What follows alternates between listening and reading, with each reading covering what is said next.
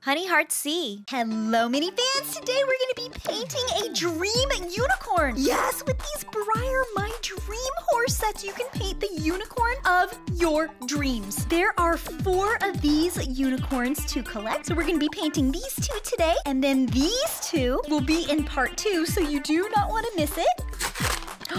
Look at how pretty. This is so gorgeous. I love this one. Woo! This one too is so pretty. They look so cool blank, but now they have been primed and they are ready for anything you can possibly dream of.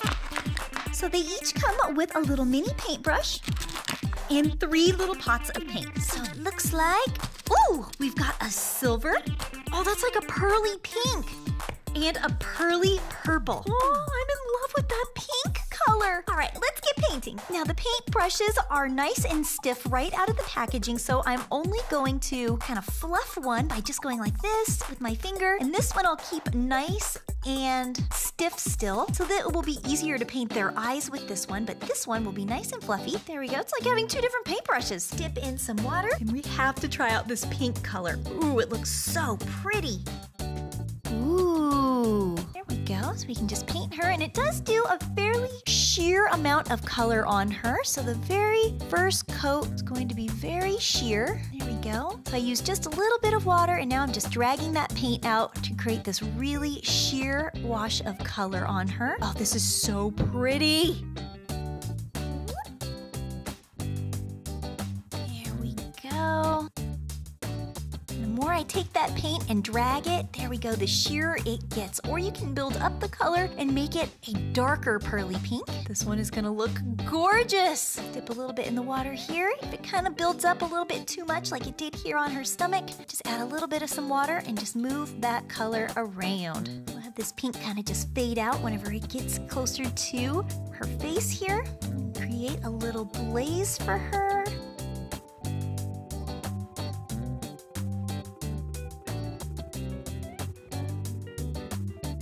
Keep that paint moving and moving.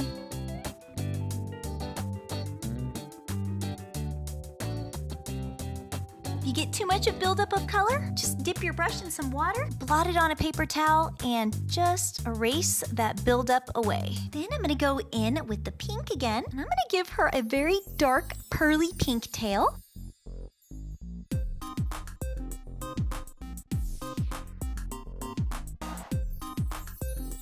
Woo, look at this flowy mane. Okay, this one is really beautiful.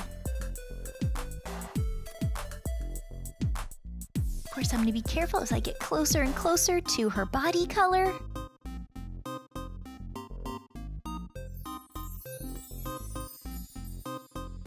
And we'll get this piece that's kind of flowing right in front of her head here. Now for this beautiful standing unicorn, I'm gonna go in with just a teeny tiny itty bitty little touch of pink. I mean, you can barely see it on my brush. It's just a teeny tiny amount. And I'm just actually gonna use this and just very faintly paint it on her lower legs. So it's just a very, very small amount of color. So I want to keep the majority of her body all white. A tiny little touch, and then I'll do the inside of her legs too. Ooh, that might be too much.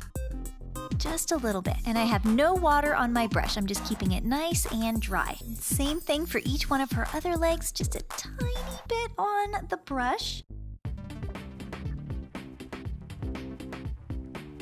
Start low and then kind of drag that paint up. And if you think you grabbed too much paint on your brush, just dab it on a paper towel. Start low again, add that paint on, and just kind of feather it all the way up. And if any paint gets on her tail, I'm just gonna use a little bit of some water and just wipe it away.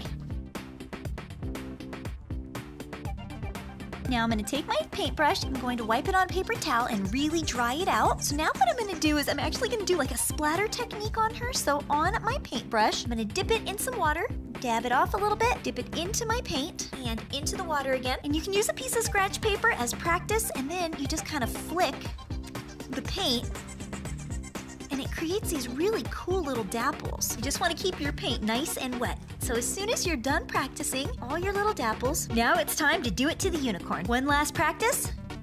Oh, that would have been too much. Gotta get that perfect ratio of paint and water. Here we go.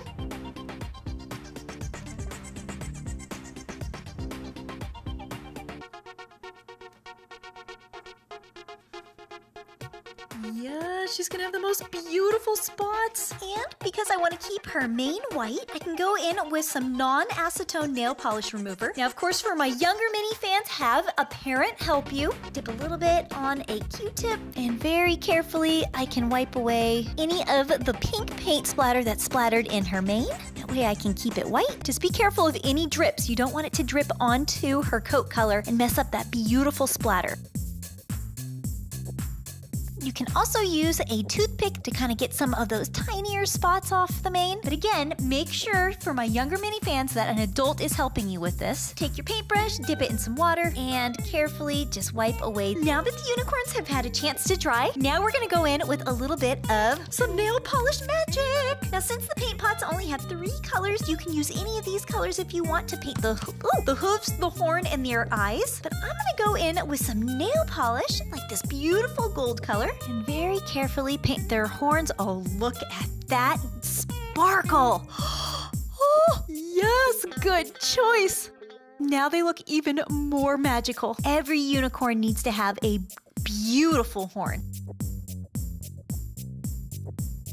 Yes! And this isn't just like a metallic gold either. It's got like beautiful fine golden glitter to it too. So their horns can be extra sparkly and magical. Same thing with their hooves, just a little layer of gold.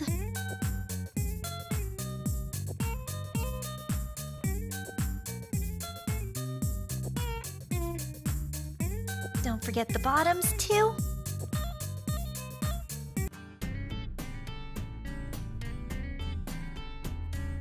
Like a teeny tiny hoof manicure. Remember to always control how much nail polish you have on your brush too, so that way it doesn't just drip all over. You want a nice, steady amount. Then lay them on their side so they can easily dry. Now, on a toothpick, I'm gonna go in with some black nail polish. Take just a teeny, oh, whoa, look at that brush. Teeny tiny amount on my toothpick, just right on the tip. And very carefully, I'm just going to dot the eye. Now take your time with this one because this one is so small. Oh, she's like the smallest eye in the whole entire world. A little bit more.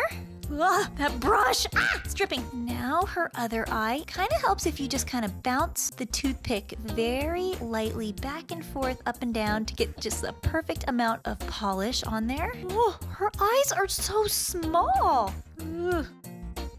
I seriously don't know what's going on with this. Carefully, just kind of bounce it to dot her eye. Just bounce it into place. Now, of course, if you have black acrylic paint, you could just use that, but I just wanted to use all nail polish for the additional details. Ooh, there we go. One more eye. Ooh, I have to be careful because that looks like it's kind of a lot on here. You don't want to have one eye that's too big. Just bounce it on. There we go. Yes! Now, there's one last thing I would like to do to make these unicorns even more magical. Yep, and that's add some glitter. Give it a shake.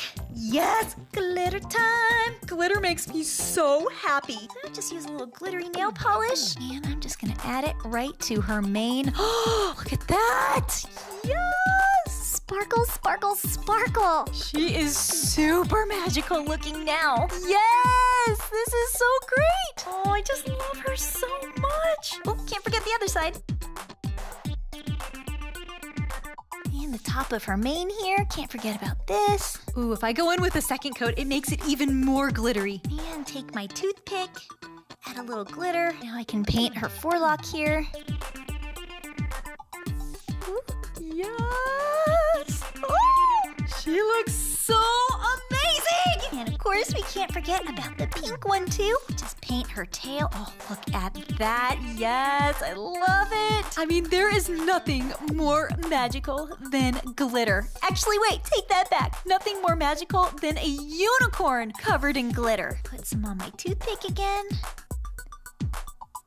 And just go in with those kind of finer details. Ooh, I'm using this nail polish so much, it's like starting to dry out. All right, well, there you go, mini fans. These unicorns are finished. finished and I am absolutely loving them. I am so happy to add them into my collection. They are so sparkly and pretty. I didn't even use the purple or the pearly gray. Ooh, maybe I'll use them on both of these ones in part 2, so you do not want to miss it. I hope you guys enjoyed this video. Keep being creative, keep loving horses, and I'll see you horse crazy mini fans in my next video.